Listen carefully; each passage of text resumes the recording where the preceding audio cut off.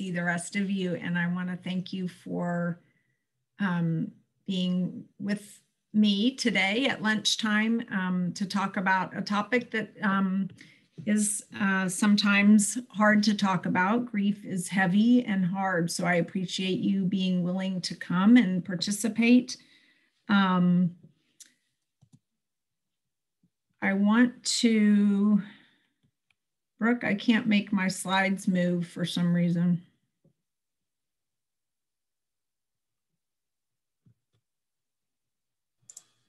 That's strange. Maybe it has to do with the poll. Oh, there we go. Okay. Oh, you got it. Okay. Thanks. Yeah. Do you want me to leave the poll up or put it down? No, it's down on mine. Is it down on yours? Oh. Yeah. Oh, Angela, did anyone see the results? It showed the results. Okay. Yep.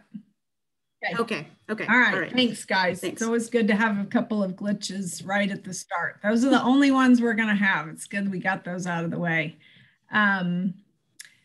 So looking at the results of the poll, it looks like many of us are currently experiencing anticipatory grief, and some of us are aware that we have experienced it in the past.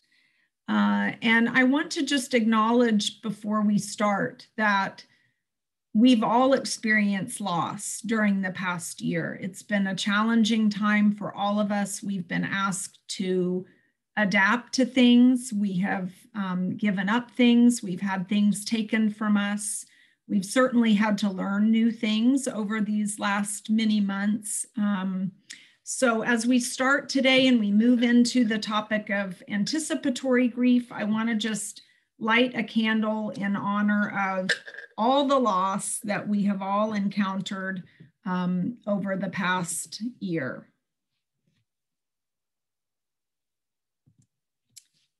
I'm going to start with a couple of definitions that I think will just sort of set the stage for our topic today. And I want to just say that I'm talking today based on things that I've learned, of course, over my time at Lumina and my time in working with people who are experiencing grief and loss. But I'm also presenting today just as a fellow human, as someone who is currently experiencing anticipatory grief. So I hope that that part of my humanity comes through in the presentation today, that I certainly know some things about this topic from my work experience, but also from my personal experience. So when we talk about grief in general, I think we tend to think of a reaction that we have after a death.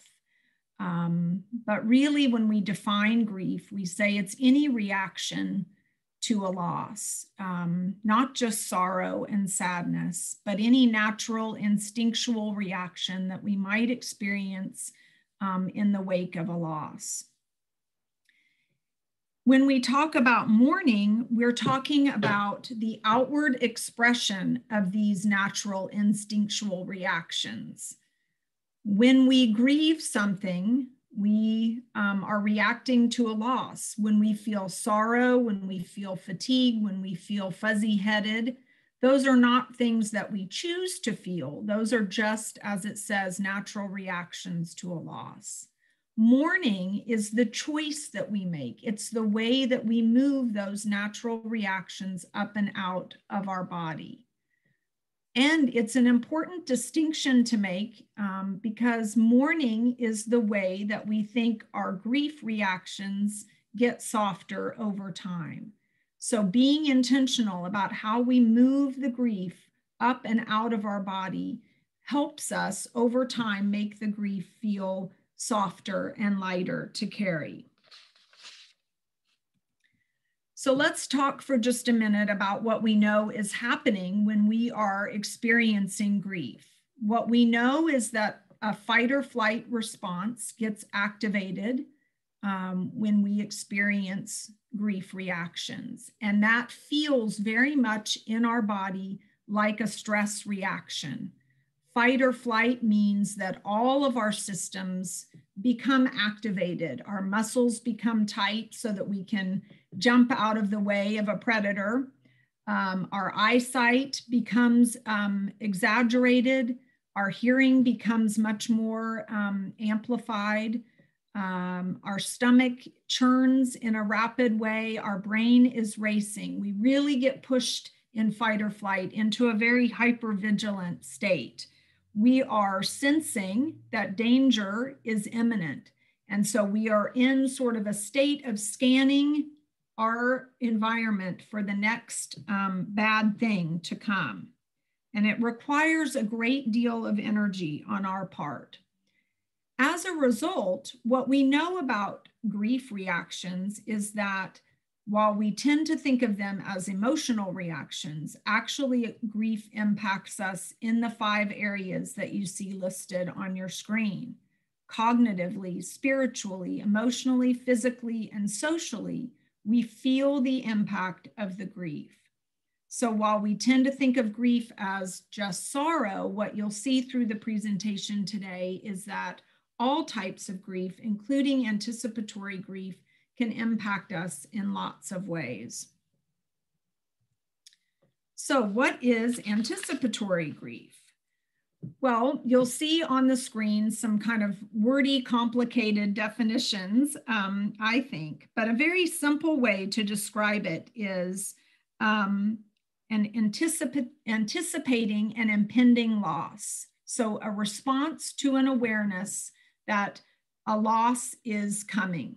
So often that is as a result of something life-threatening or a diagnosis that's terminal. We have a reaction and a recognition that we have loss that is looming. We also use the phrase anticipatory grief to talk about any grief that we might experience before the death. So we're really talking about 2 different things here: an awareness of impending losses in the future, as well as experiencing loss that are leading up to a loss that we encounter at the time of death. Actually, Therese Rando, who's one of the first grief and loss researchers who talked about anticipatory grief, now says that she doesn't like this term, anticipatory grief, because it indicates that we are grieving about something that's a future event. But in reality, when we talk about anticipatory grief, we're talking about all the losses that we are grieving as we lead up to a death or an ending, including past, present, and future losses. And we'll talk more about that in a few minutes. So who might be impacted by anticipatory grief?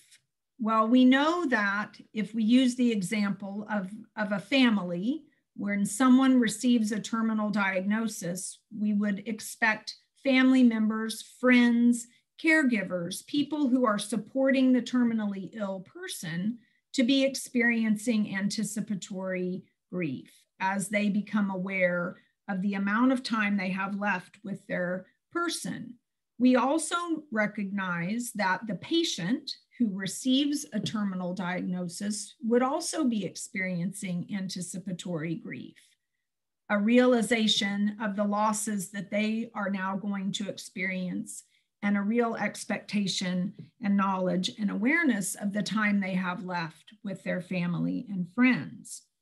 So who is impacted? Caregivers, friends, neighbors, family members, the patient themselves. Often we hear about anticipatory grief as it pertains to someone with a terminal diagnosis. We also use the phrase often when we talk about families who have someone within their family structure who is experiencing Alzheimer's or any kind of dementia. I want to also posit that over the last year, I think all of us have been experiencing anticipatory grief. We've had a year, as I mentioned earlier, with a lot of loss associated with it and a very keen awareness of the fragility of life.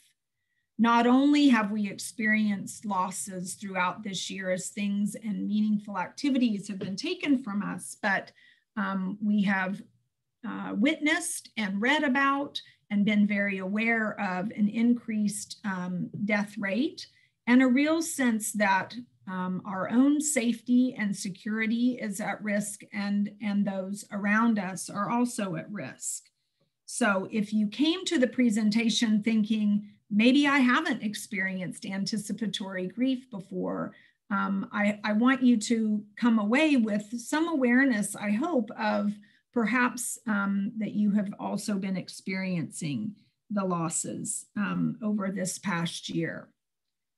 Recently, I spoke with someone who was sharing with me that she is an only child. She has, elderly parents who are relatively healthy at this point, but as they continue to age, her own awareness of anxiety around their decline and what her life will be like after their death is something that she has been experiencing, a feeling that one day I will lose them, and that's causing some intense anxiety for her. And it was actually helpful for her to be able to name that as anticipatory grief, a real awareness that she may not have much more time with her parents. What might we be grieving before the death of someone, as we have an awareness of a terminal illness, or as we have an awareness that someone is aging, or as we ourselves might be experiencing an illness or our own decline? Well, certainly we would be experiencing some physical loss of body control, loss of mobility, loss of hopes and dreams, planning for the future. In the present, we might be experiencing the loss of someone's employment, of their finances, a loss of independence and control, certainly for the patient and also for the caregiver, a loss of freedom, ability to, do what you want to do, a loss of sense of your own, time. Loss of role in the family, those often get shifted around when someone has a terminal diagnosis or when someone is providing care. Loss of love and affection, intimacy, loss of stability and security. A loss of a shared past, someone who knows your inside jokes with you perhaps, or someone who can fill in the gaps in a story you're telling about something that happened in the past. Loss of partnership. So I like the definition to think of, when we think of what we are grieving, to think about, we might be grieving the past. We are grieving the loss of the person that we once knew, even if the person is with us. Their abilities are declining and changing. So we're grieving a loss of the past. We might be grieving the loss of the present. In this present moment, my person is not who I know them to be. And we might be grieving for things yet to come, grieving the future. This is not, we're not going to be able to do the things we thought we were going to be able to do. So grieving in 3 realms all at the same time is incredibly difficult. I'm going to give you just a minute, and I'm hoping that through the chat, you might be able to add, if you can think of other losses that you might add to this list. I'd like to hear from you if there are other losses that you can name that you have experienced before the death of someone that we can sort of fill in to this. Does anyone have something they want to add? There, I will, and Brooke, maybe you can help me see if any others come in, but I will say in my own experience with my mom who has dementia,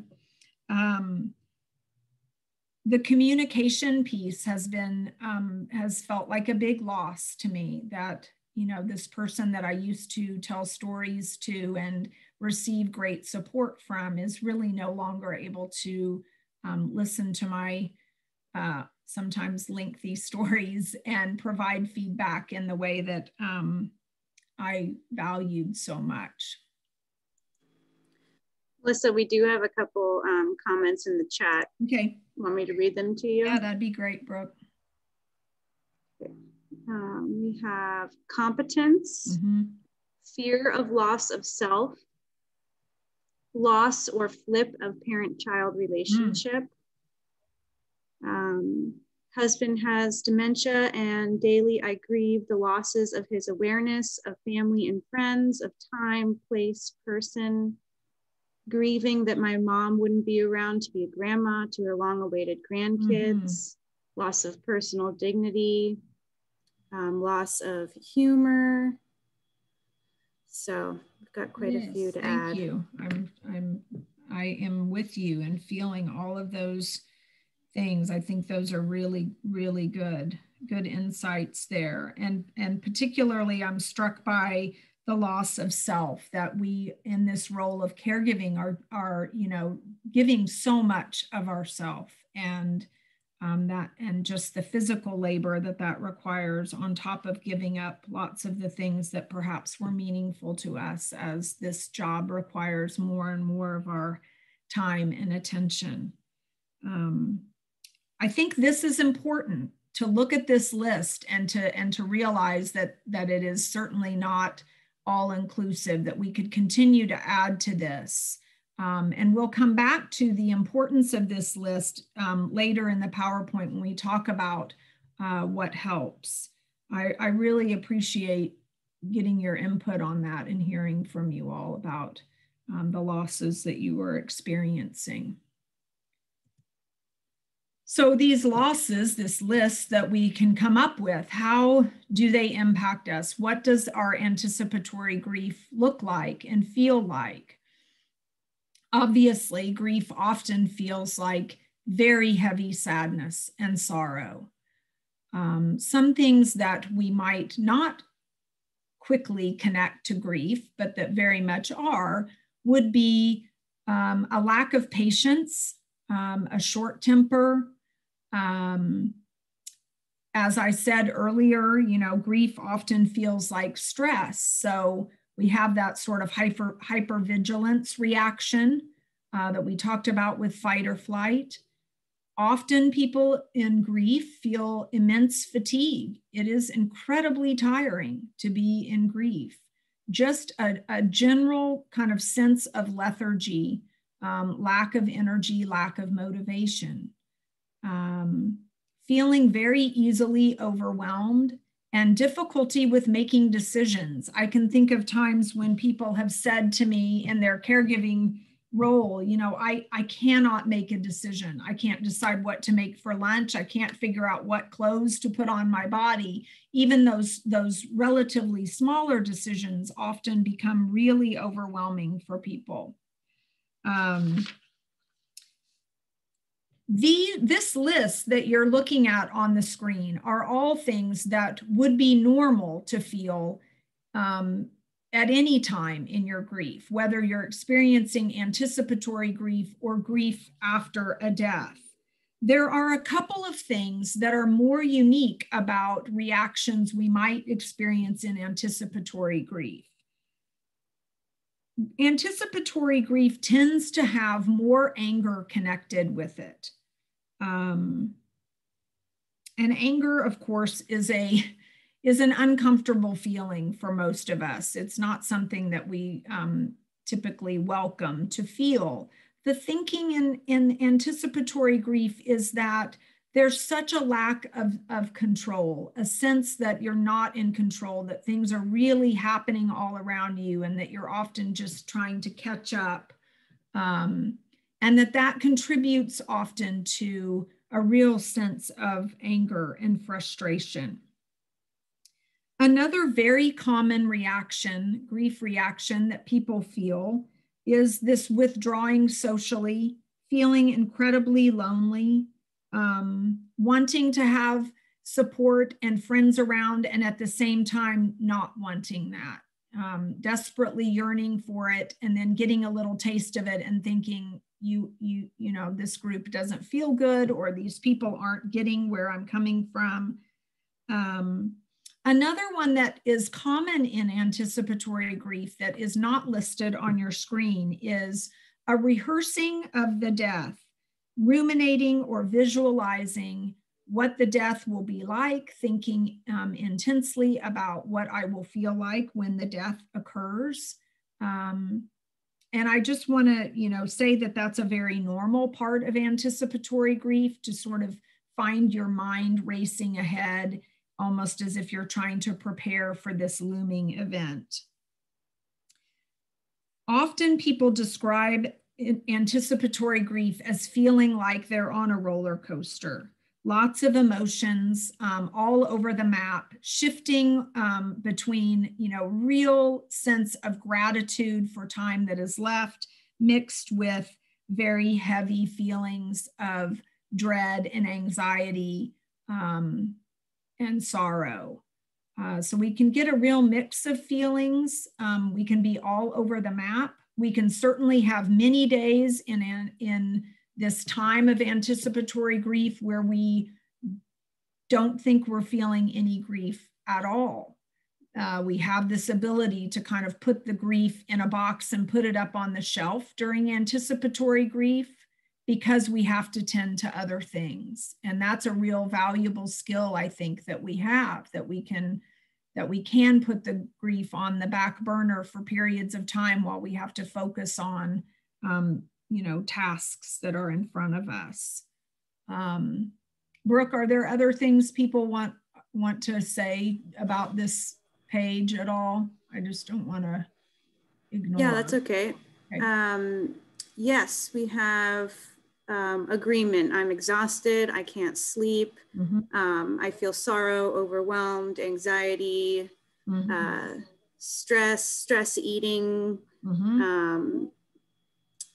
Yep, I spend hours and days putting out brush fires caused by his words, actions.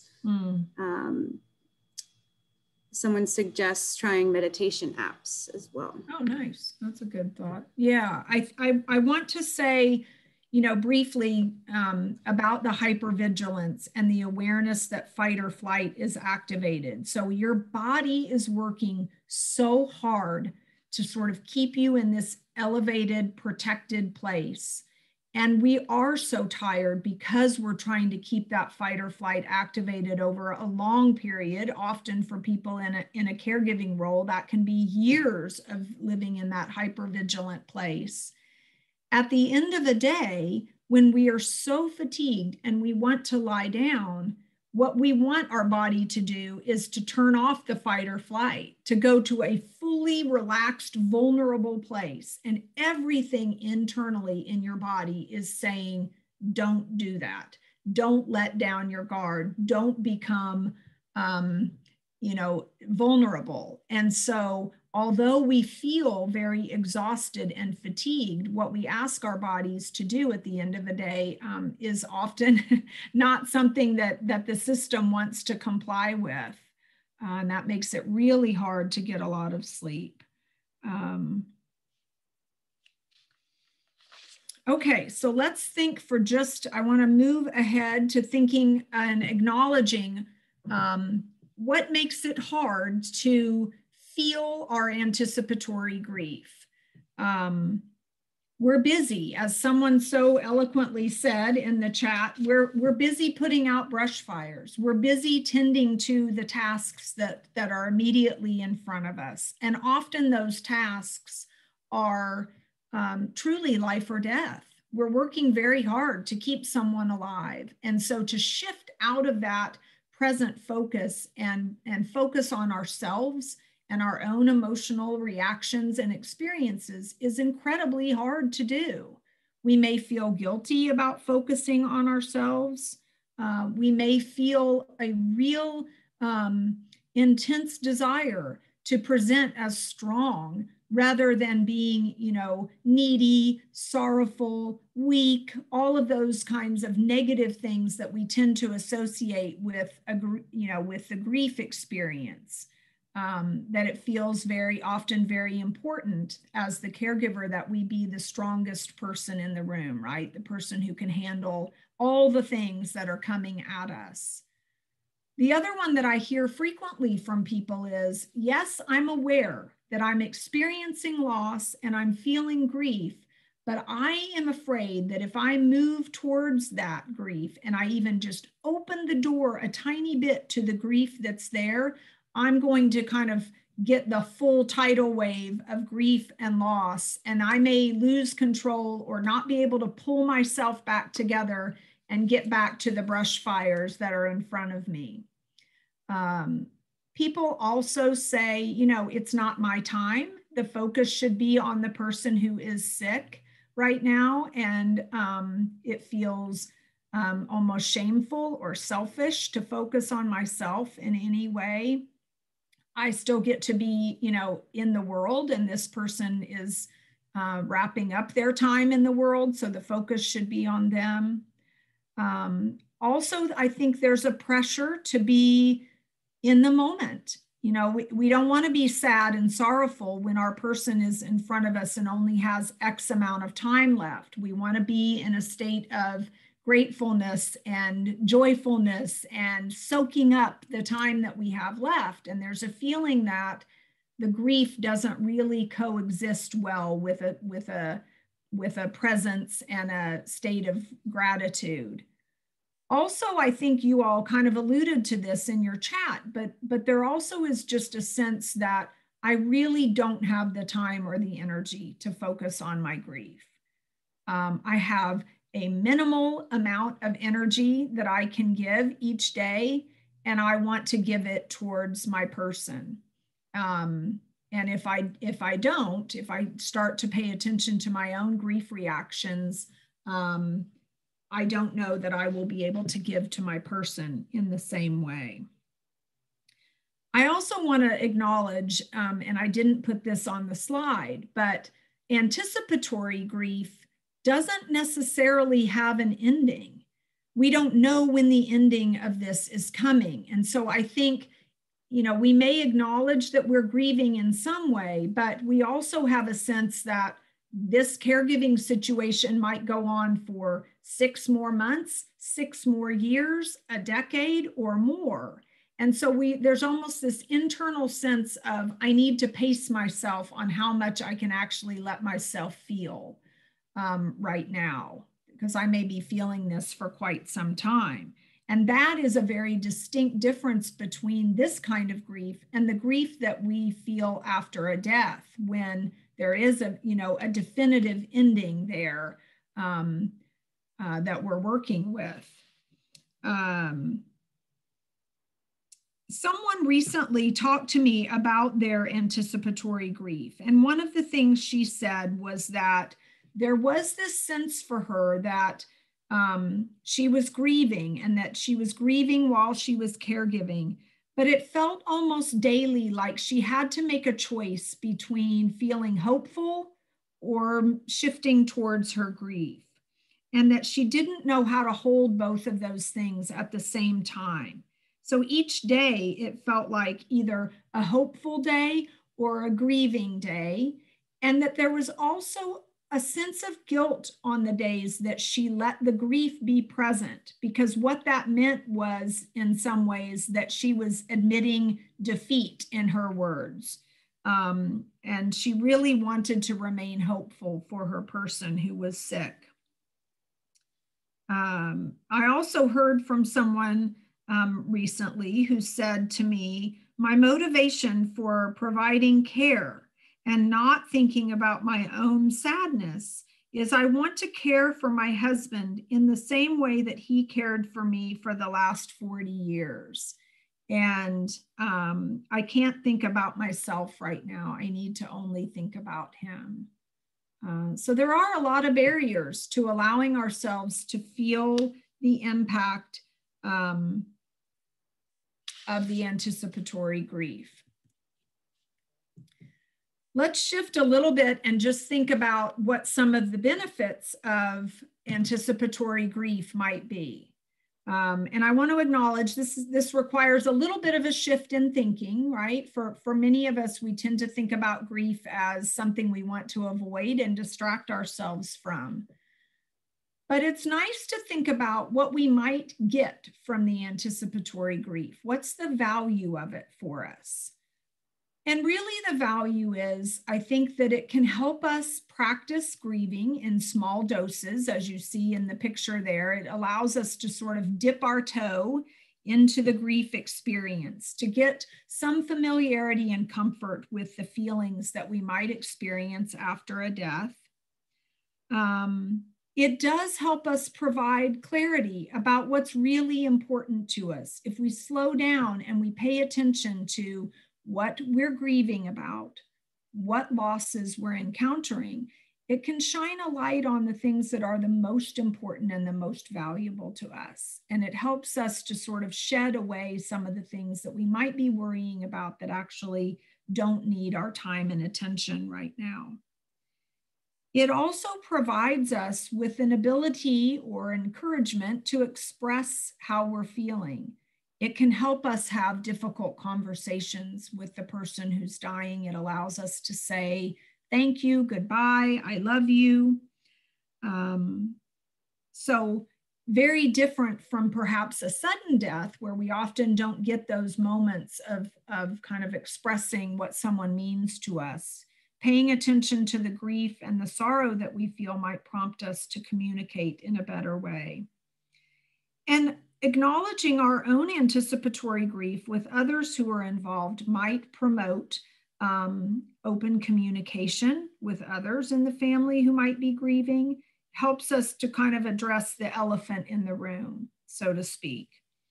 The other thing I want to just say about anticipatory grief is that when we try to avoid it, and we avoid some of the hard and heavy feelings, we end up in kind of a numb place, a liminal space, if you will. And what that means is, yes, we might be able to prevent ourselves from feeling the hard and the heavy, but that also deprives us from feeling moments of joy and connection. So allowing yourself to feel the sorrow and the grief also opens up the space for you to feel fully the other end of the spectrum, the good things, the joyful moments. Let's talk a little bit about what helps. Remembering that this is normal and natural, giving yourself some grace and some acceptance with what the reactions are that you're feeling, that it would be normal to feel anger and fear and worry and guilt and sadness. And that doesn't necessarily make those feelings any easier. But I think any attempt that we can make to remove the additional layers on top of these feelings that might include shame, right, or a sense that we're doing this wrong, that's helpful. The more layers we can remove, the better, because as we've acknowledged, this is really hard work. Naming our losses, as we started to do in an earlier slide, I think the more we can name what we're grieving about, the list that we can come up with that says, I miss these things about my mom, or I'm grieving these abilities that my husband once had. The more we can name those things, I think the more expansive we can be in our permission to give ourselves space to feel the impact of these losses. So I encourage you, one of the exercises we do often in grief groups and grief counseling is to create that list. What are you actually grieving about? Make the list, write it down, and give yourself permission to feel the impact of those losses. Expressing your grief. And as we said, there's a lot of barriers that make this difficult during a time that we're also caregiving. But I really encourage you to think about, how are you mourning the losses that you're currently experiencing? How are you moving the grief reactions that you are feeling up and out? And actually crying is one of the most amazing, beautiful ways that we can do that. it really does help to relieve the stress toxins that we're experiencing in our body. So I encourage you to cry if you are able to. Often people tell me that they go to their car to cry. That seems to be a nice, safe place to do that. But you don't have to cry. That's not the only way you can express your grief. You can write, you can draw, you can talk to yourself in your car. You can talk to your person who is experiencing an illness. You can have a pretend conversation with them. You can move your body. I like this saying that emotion needs motion, that often grief feels very much like an internal churn, an excess of energy. And so moving your body feels good, I think. Letting it out in other ways, you know, in many other cultures, screaming and wailing and really verbally expressing your grief is much more acceptable than it is in our culture. But I encourage you to trust your instincts. And if you feel the need to scream, of course, go somewhere safe. But let yourself do that. I remember someone sharing with me that that need to scream was so big as they were experiencing grief, and they went in their backyard to scream and really made their neighbor nervous. So then discovered that they could scream better in the shower without their neighbor being worried about them. But finding your own way to let that out, you know, what is it? Is it writing things down and tearing up the paper?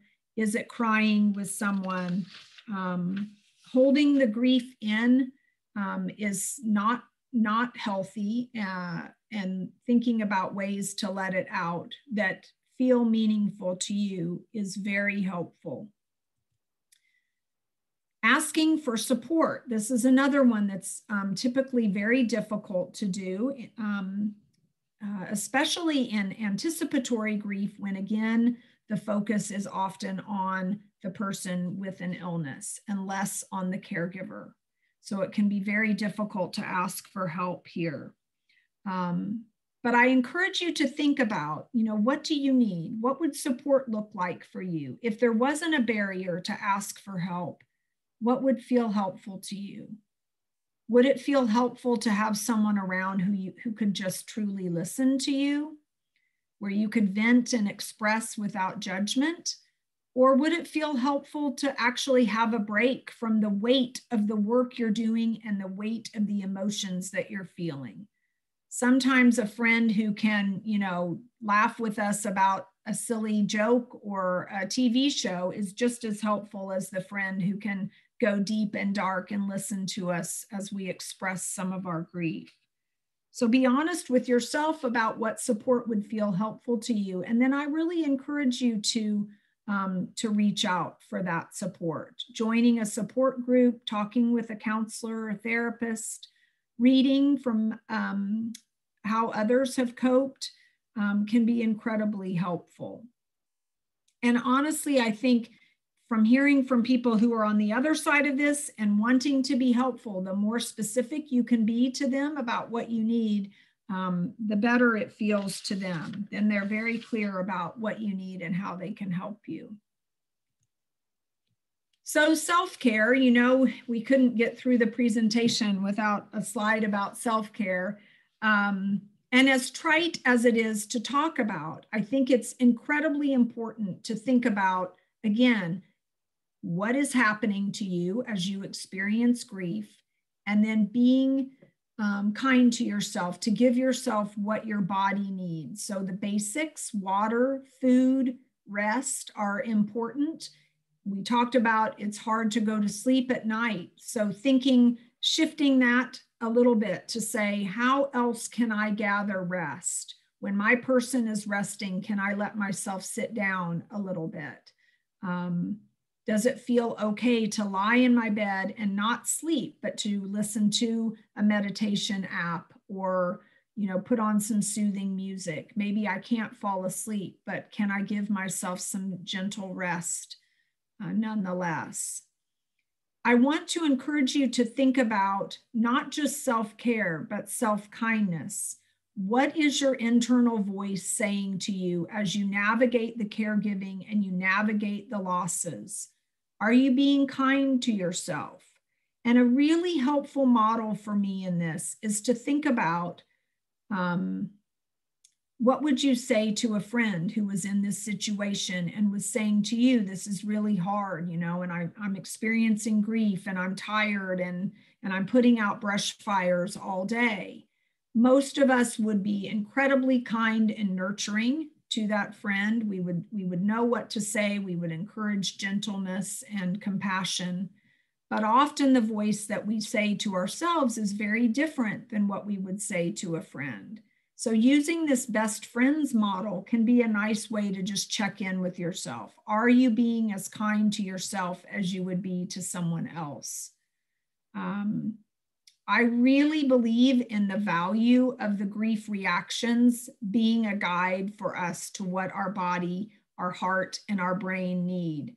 So being still and paying attention to what your body is telling you it needs, and then trying to give it some of that. Rest, quiet, stillness, motion, connection. What do you need right now, and how can you give it to yourself in small doses? There's an assumption about anticipatory grief that I just want to mention, which is there tends to sometimes be a thought that because I have grieved in advance of the death, my grief after the death will be lessened. And the research on this is all over the map, surprisingly. There isn't a lot of clarity about this, but practicing grief ahead of a death might help us be prepared in some ways for the death itself. But we want to make sure that what we don't assume is that there's one bucket of grief and we're either ladling it out bit by bit ahead of a death or we're dealing with it after the death. Anticipatory grief is a solely and distinctively different experience from the grief you will encounter after a death. So you may find that you grieve ahead of the death, and then you have a whole new grief experience after the death. That happens sometimes for people. As much as we try to wrap our minds around what it will feel like after our person dies, there really is no way to fully prepare and understand what that will feel like for us. And some people say, you know, the anticipatory grief that I experienced along the way actually felt harder to me than the grief I felt after the death, that it was actually more stressful for them to be in anticipatory grief, holding their breath, walking on eggshells, not knowing when this end was coming, that grief actually was harder for them than the grief they felt after the death. So I hope that the takeaway for you can be just not only to acknowledge that all of us have experienced anticipatory grief over this last year, but that grieving ahead of the death does not automatically impact the grief that we might feel after a death. So it's not going to be wrong if you grieve ahead of a death and then you grieve after a death as well. That would be very normal and expected.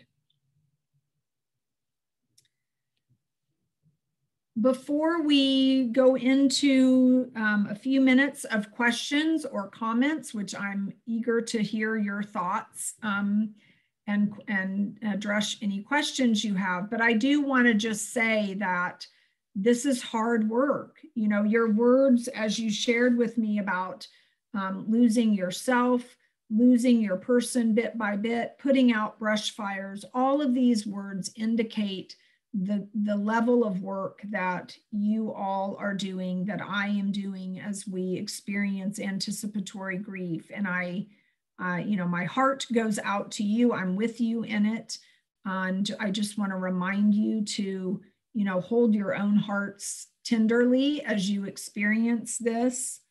And I am so thankful for you all being here, being with me in this. It's really helpful for me to hear even those brief comments that you all have shared so far, to know that you are experiencing the same things that I am.